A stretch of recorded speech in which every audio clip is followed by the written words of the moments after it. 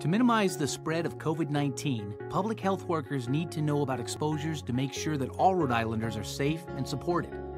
Our contact tracing system helps our interviewers gather the necessary information. Let's take the example of Sarah Smith, who starts her day by looking at a list of cases to interview.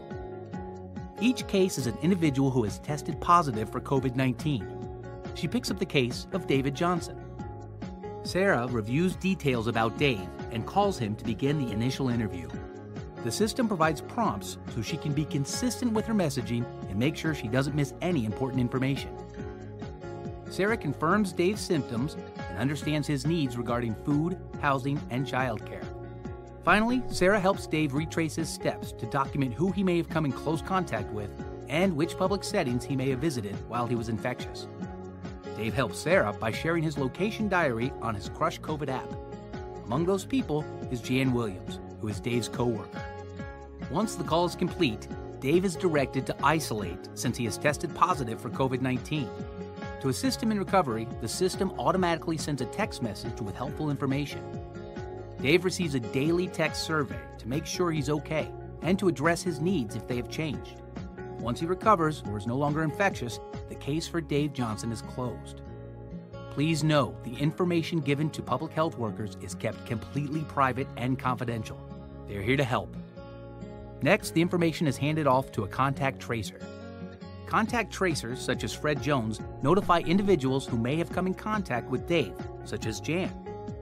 Fred calls Jan and notifies her of potential exposure to a COVID-19 patient.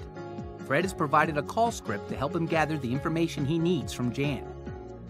Fred confirms demographic information, asks Jan if she has been having any symptoms, and gathers basic medical history. Fred tells Jan that she must quarantine, which means she should stay home and separate herself from others for 14 days.